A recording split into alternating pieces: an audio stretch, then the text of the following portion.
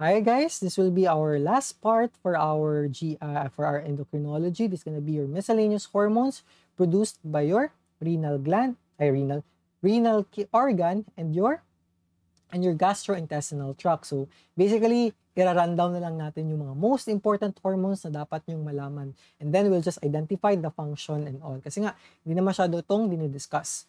Pero kasi nga, for sa renal na part, pwede nyo siyang ma-encounter yung mga renal hormones, pwede nyo siyang ma-encounter like your EPO sa HEMA and those mga disorders. So, doon na siya madidiscuss. But for the sake of discussing everything, at least you have the idea of these hormones.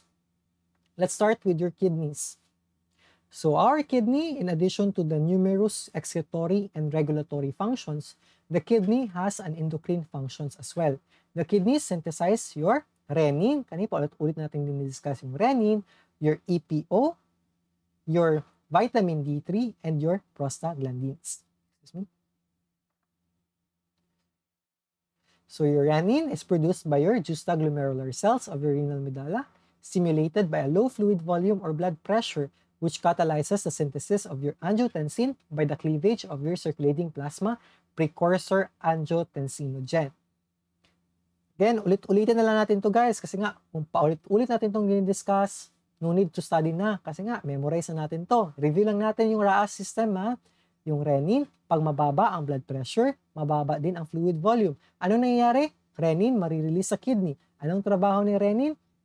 Pupunta sa liver kasi nagpresecrete ng angiotensinogen, i-convert ang angiotensinogen to angiotensin 1. Ang angiotensin 1 will be converted by your ACE na nagmula sa ating lungs, converting 1 to 2. Your angiotensin 2 will cause now your vasoconstriction so that there will be increased blood pressure and it will cause now stimulate your adrenal gland to produce your aldosterone. Anong trabaho ng aldosterone? Paulit-ulit.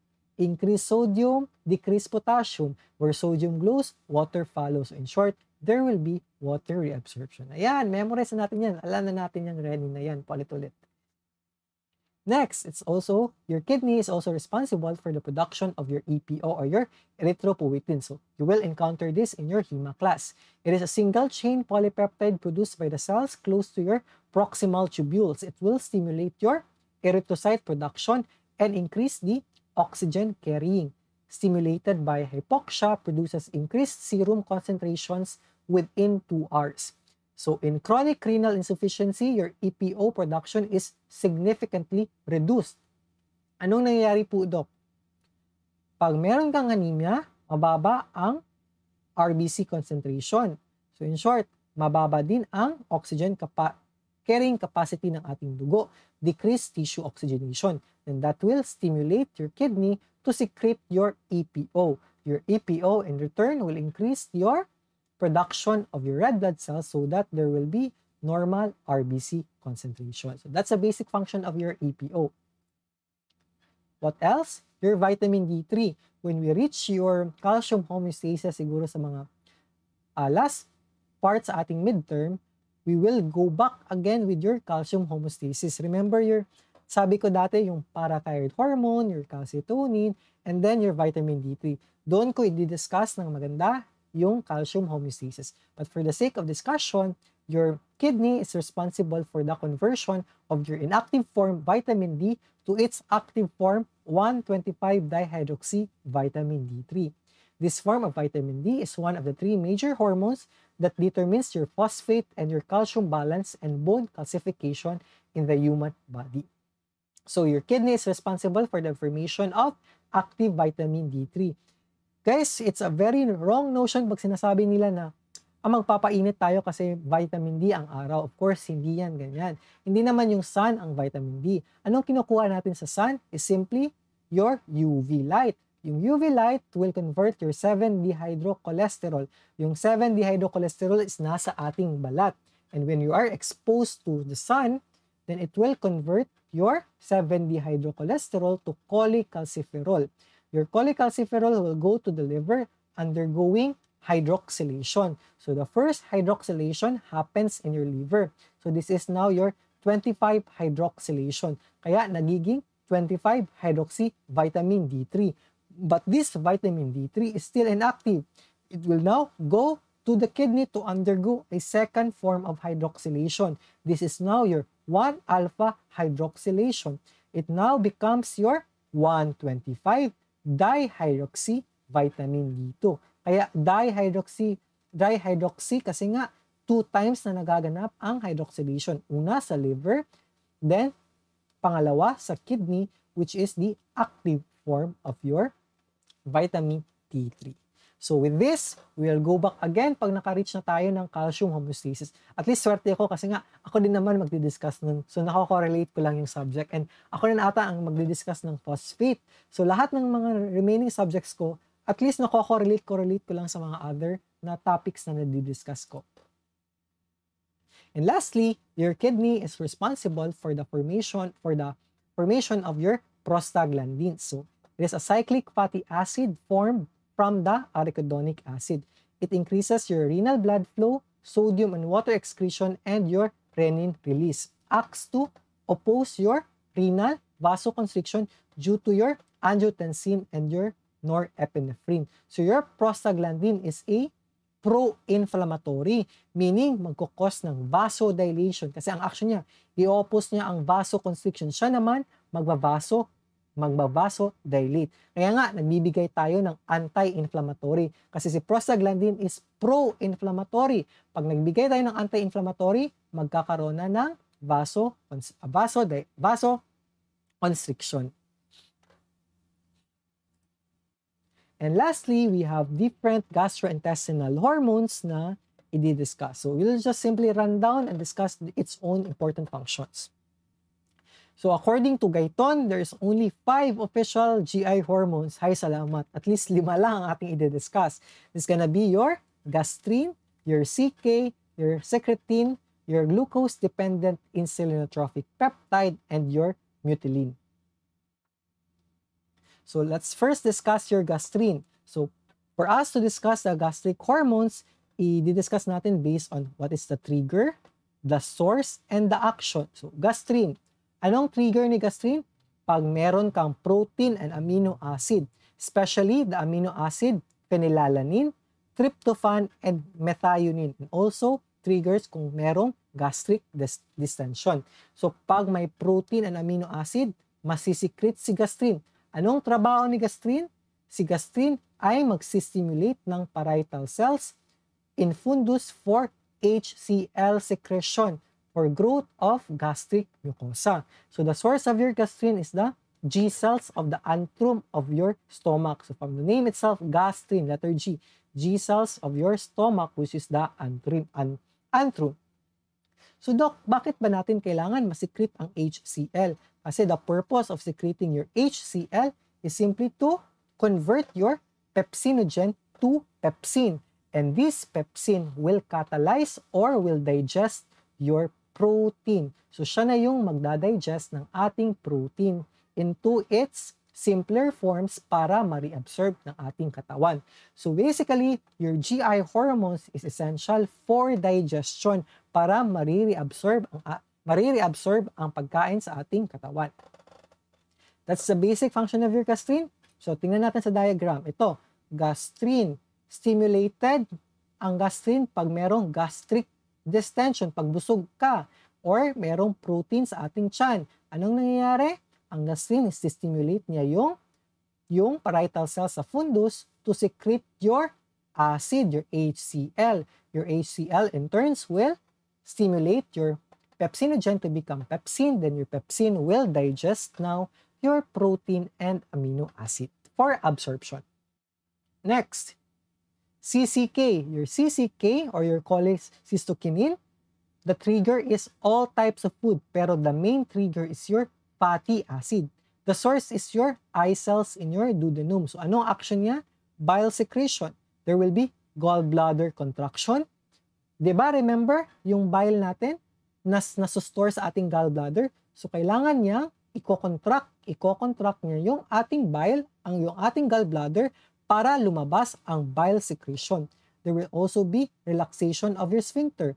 Then, increases your gastric emptying time, increases your gastric emptying time, decreasing your gastric emptying. Anong ibig sabihin niya, Doc? Pag sinabi natin increases your gastric emptying time, meaning papatagalin natin yung yung pagkain sa ating tiyan. Hindi natin siya agad-agad na ipapadala sa other parts ng organ kasi nga kailangan natin siyang i-digest ng mabuti. Remember, the main trigger is fatty acid. So kailangan nating maraming oras para mas ma-digest ang ating fatty acid. It also increases your pancreatic enzyme secretion. Again, let's go back here. CCK. Punta tayo sa duodenum, yung CCK. Cholecystokinin. Anong trabaho ni cholecystokinin? There will be bile secretion. So, yung magko-contract yung gallbladder kasi nasostore yung bile sa ating gallbladder. Pag na-contract ang gallbladder, anong mangyayari? Lalabas ang bile sa ating duodenum. Anong trabaho ni bile?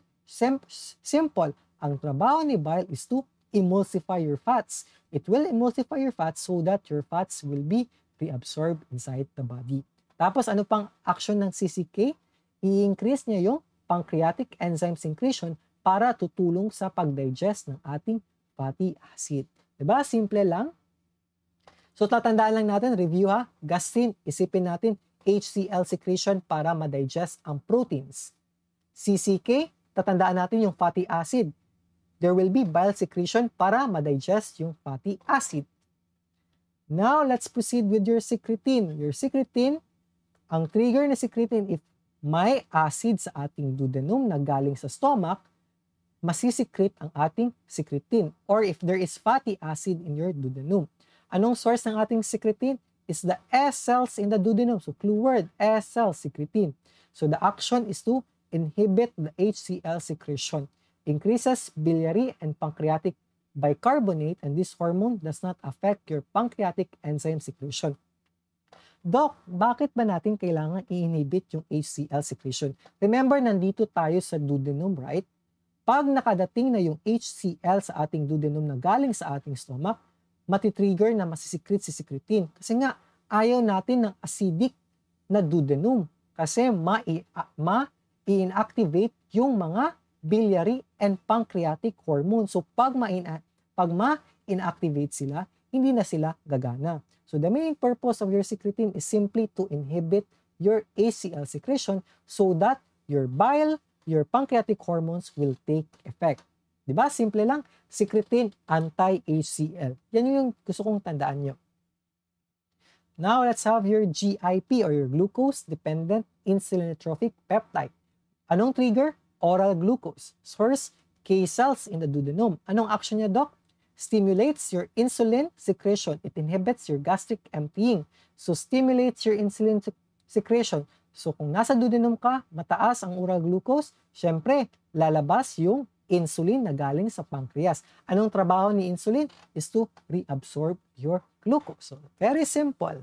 That's it. And lastly, thank God, this is last night talaga, guys. So, your mutilin, it triggers your fasting. Anong triggers ng mutilin? Is actually your fasting. So, the source is the M cells. So, from the first name itself, M cells in the duodenum and jejunum. Anong action niya? It activates your interdigestive and migrating myeloelectric complex, and it only acts to your stomach and your small intestine. So, pag gutom ka, kailangan mo ng mutilin to activate your interdigestive para it will increase your appetite, para ikaw ay kakain. So, let's review again. Your gastrin, isipin natin, memorize na natin na gastrin. Anong kay gastrin? Anong word na dapat natin tandaan? Gastrin is pro-HCl secretion para ma-digest ang ating amino acid. CCK, kailangan, ang clue word natin dyan is fatty acid. CCK will be secreted para ma-emulsify ang fats. Ang secretin, kalaban niya ang HCl para makapag-action ang ating pancreatic and biliary. Kasi nga, pag acidic ang duodenum, hindi na mag-e-effect yung biliary and pancreatic hormone. What else? Your GIP, it is pro-insulin. So, mag-stimulate yung insulin pag marami ang oral glucose. And lastly, if you are undergoing fasting, your mutilin will be stimulated for you to ingest food. So, that's it. That's a wrap. I know guys na it's very overwhelming. Ang daming memorizing, ang daming concept na dapat malaman. But guys, I know it's gonna be worth it. Trust me, trust the process. Sobrang daming aaralin. Just a reminder now, we don't study just to pass the exam or just to pass the quiz, but we study because we want to inspire our patient and we want to make a change for our future patient. Make a change in their lives for our future patient. So with that, I officially end our endocrinology topic. This is the end part of our endocrinology. Tapos na tayo sa endocrinology. And I officially welcome you to toxicology. So for the entire midterm and finals, we will now be discussing all about toxicology. For me guys, mas interesting ang toxicology compared sa endocrinology kasi hindi kasi to common. And I have a unique cases na encounter ko sa SPMC because meron silang certain department doon na toxic, SPMC toxic departments, specialty sa IM na toxic na part. So with that, we officially end our endocrinology and we will begin again with your toxicology topic next meeting. You know guys, sobrang dami yung aaralin today, but it's gonna be worth it. So thank you everyone for listening. I hope may natutunan kayo sa akin. And please, if you have problem understanding for any part of my discussion, do not hesitate to PM me. It's better to ask. I really appreciate the students na nag-ask. Konti lang talaga yung nag-ask sa akin. And sometimes yung mga tinatanong nila is yun yung mga nilalabas ko sa exam para a bonus point for them na kasi nagtatanong sila. So please ask me a question. If you understand my discussion or you don't understand, please PM me anytime. So God bless you everyone. Good luck and happy aral.